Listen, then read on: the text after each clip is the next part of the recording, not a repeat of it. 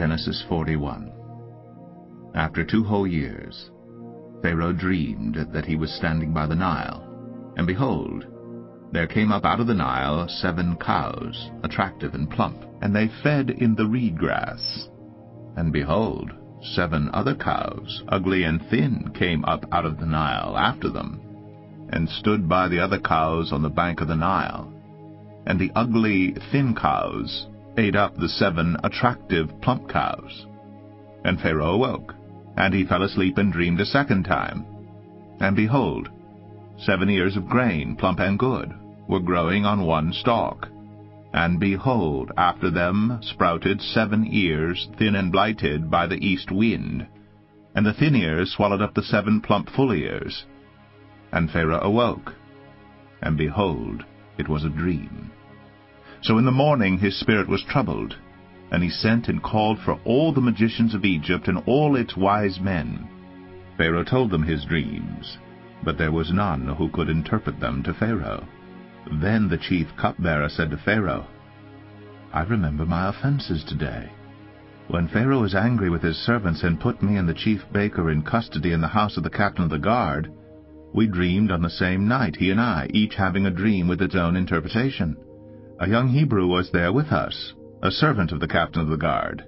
When we told him, he interpreted our dreams to us, giving an interpretation to each man according to his dream.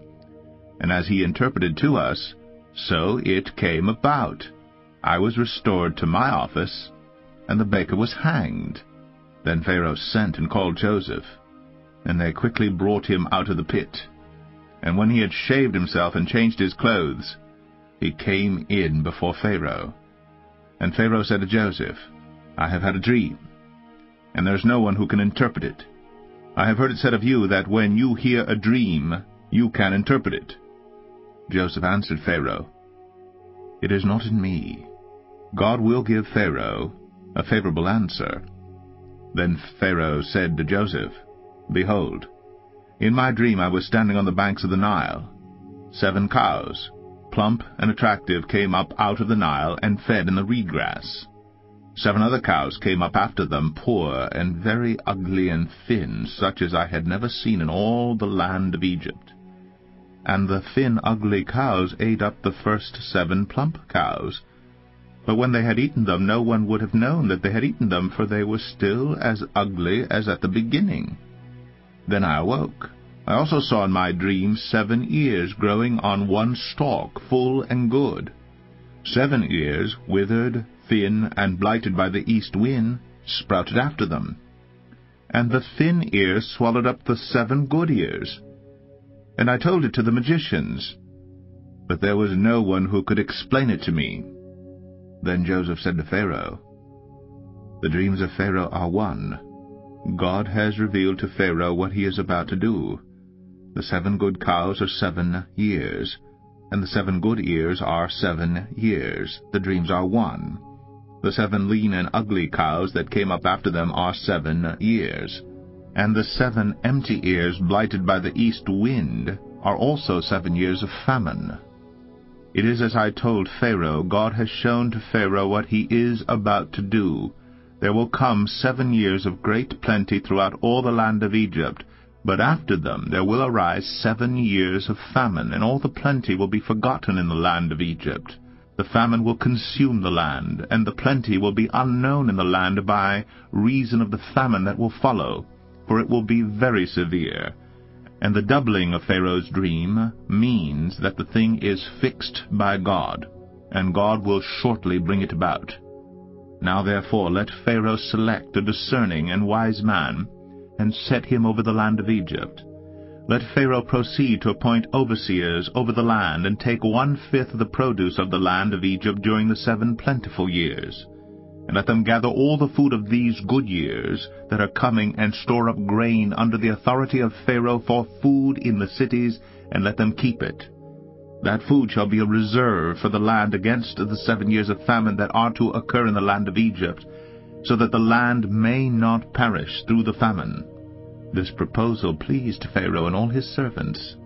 And Pharaoh said to his servants, Can we find a man like this in whom is the Spirit of God? Then Pharaoh said to Joseph, "Since God has shown you all this, there is none so discerning and wise as you are. You shall be over my house, and all my people shall order themselves as you command. Only as regards the throne will I be greater than you." And Pharaoh said to Joseph, "See, I have set you over all the land of Egypt." Then Pharaoh took his signet ring from his hand, and put it on Joseph's hand, and clothed him in garments of fine linen, and put a gold chain about his neck. And he made him ride in his second chariot. And they called out before him, "Bow the knee." Thus he set him over all the land of Egypt. Moreover, Pharaoh said to Joseph, "I am Pharaoh, and without your consent no one shall lift up hand or foot in all the land of Egypt." And Pharaoh called Joseph's name Zaphenath-paneah. And he gave him in marriage Asenath, the daughter of Potipherah, priest of On. So Joseph went out over the land of Egypt. Joseph was 30 years old when he entered the service of Pharaoh, king of Egypt. And Joseph went out from the presence of Pharaoh, and went through all the land of Egypt. During the 7 plentiful years the earth produced abundantly. And he gathered up all the food of these 7 years, which occurred in the land of Egypt, and put the food in the cities. He put in every city the food from the fields around it. And Joseph stored up grain in great abundance, like the sand of the sea, until he ceased to measure it, for it could not be measured. Before the year of famine came, 2 sons were born to Joseph. Asenath, the daughter of Potipherah, priest of On, bore them to him. Joseph called the name of the firstborn Manasseh, for he said, "God has made me forget all my hardship and all my father's house." The name of the second he called Ephraim, for God has made me fruitful in the land of my affliction. The 7 years of plenty that occurred in the land of Egypt came to an end, and the 7 years of famine began to come, as Joseph had said. There was famine in all lands, but in all the land of Egypt there was bread. When all the land of Egypt was famished, the people cried to Pharaoh for bread. Pharaoh said to all the Egyptians, "Go to Joseph.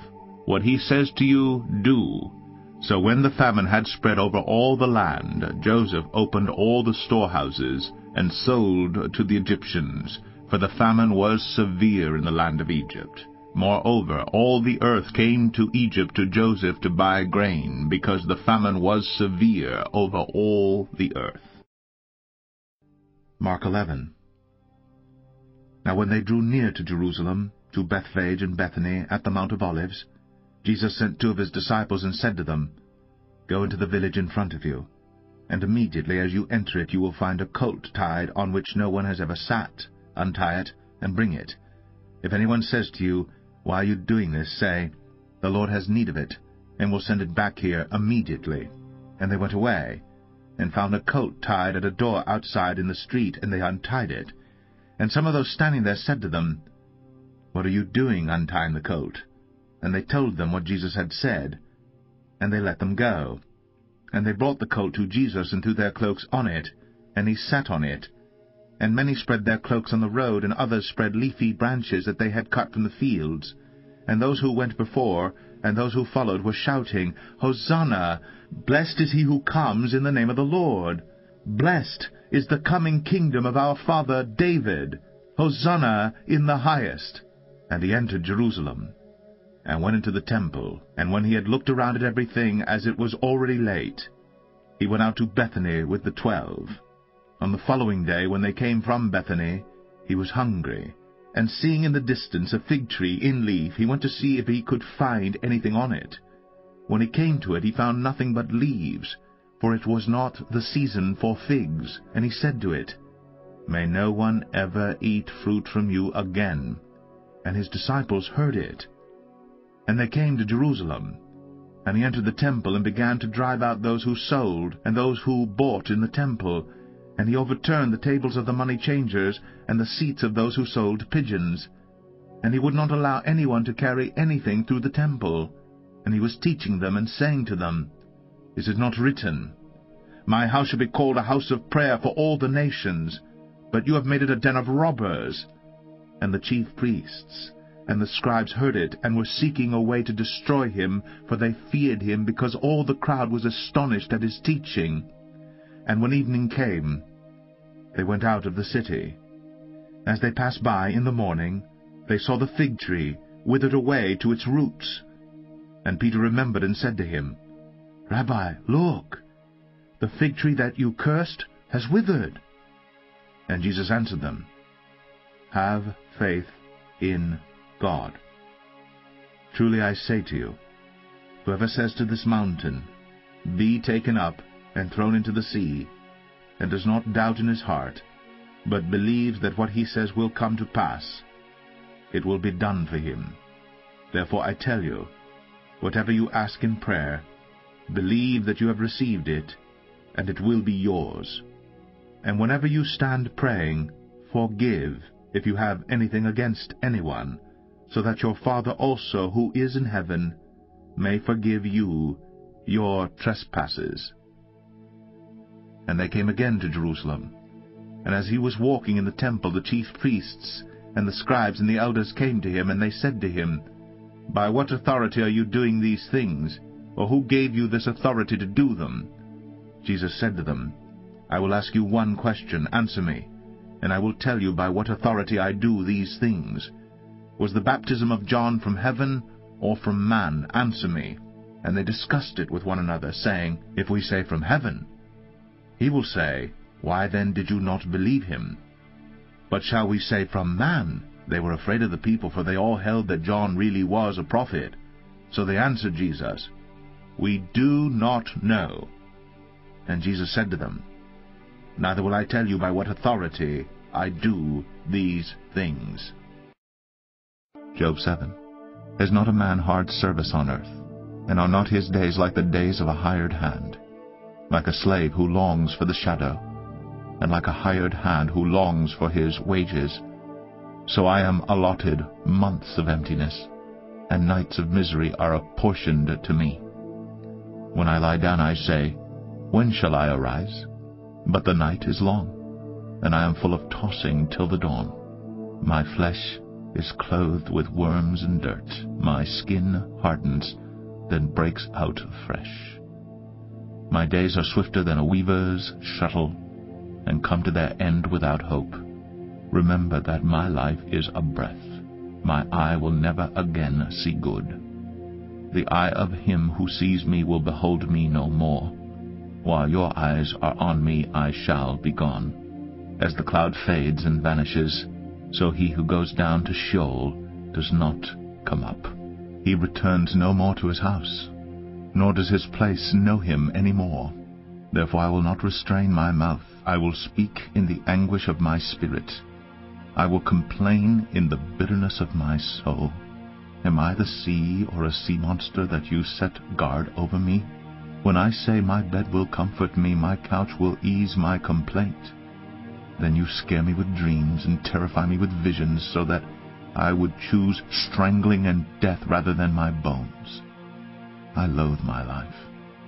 I would not live forever. Leave me alone, for my days are a breath. What is man that you make so much of him, and that you set your heart on him, visit him every morning, and test him every moment? How long will you not look away from me, nor leave me alone till I swallow my spit? If I sin, what do I do to you, you watcher of mankind? Why have you made me your mark? Why have I become a burden to you? Why do you not pardon my transgression and take away my iniquity? For now I shall lie in the earth. You will seek me, but I shall not be.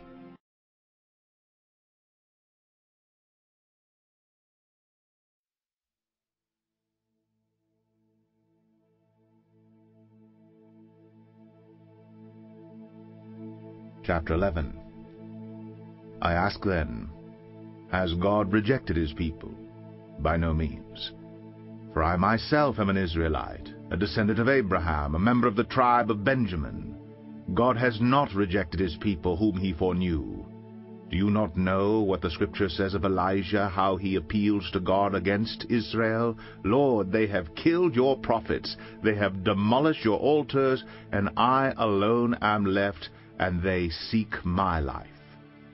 But what is God's reply to him? I have kept for myself 7,000 men who have not bowed the knee to Baal. So too, at the present time, there is a remnant chosen by grace. But if it is by grace, it is no longer on the basis of works. Otherwise, grace would no longer be grace. What then? Israel failed to obtain what it was seeking. The elect obtained it, but the rest were hardened, as it is written, God gave them a spirit of stupor, eyes that would not see and ears that would not hear, down to this very day. And David says, let their table become a snare and a trap, a stumbling block and a retribution for them. Let their eyes be darkened so that they cannot see, and bend their backs forever. So I ask, did they stumble in order that they might fall? By no means. Rather, through their trespass, salvation has come to the Gentiles, so as to make Israel jealous. Now, if their trespass means riches for the world, and if their failure means riches for the Gentiles, how much more will their full inclusion mean? Now I am speaking to you Gentiles, inasmuch then as I am an apostle to the Gentiles, I magnify my ministry, in order somehow to make my fellow Jews jealous, and thus save some of them. For if their rejection means the reconciliation of the world, what will their acceptance mean but life from the dead? If the dough offered as firstfruits is holy, so is the whole lump. And if the root is holy, so are the branches. But if some of the branches were broken off, and you, although a wild olive shoot, were grafted in among the others, and now share in the nourishing root of the olive tree, do not be arrogant toward the branches. If you are, remember, it is not you who support the root, but the root that supports you. Then you will say, branches were broken off, so that I might be grafted in. That is true. They were broken off because of their unbelief, but you stand fast through faith. So do not become proud, but stand in awe. For if God did not spare the natural branches, neither will he spare you. Note then the kindness and the severity of God. Severity toward those who have fallen, but God's kindness to you, provided you continue in his kindness. Otherwise you too will be cut off, and even they, if they do not continue in their unbelief, will be grafted in, for God has the power to graft them in again. For if you were cut from what is by nature a wild olive tree, and grafted contrary to nature into a cultivated olive tree, how much more will these, the natural branches, be grafted back into their own olive tree? Lest you be wise in your own conceits, I want you to understand this mystery, brothers. A partial hardening has come upon Israel, until the fullness of the Gentiles has come in. And in this way all Israel will be saved, as it is written, the deliverer will come from Zion. He will banish ungodliness from Jacob. And this will be my covenant with them, when I take away their sins. As regards the gospel, they are enemies of God for your sake. But as regards election, they are beloved for the sake of their forefathers. For the gifts and the calling of God are irrevocable. Just as you were at one time disobedient to God, but now have received mercy because of their disobedience, so they too have now been disobedient, in order that by the mercy shown to you, they also may now receive mercy.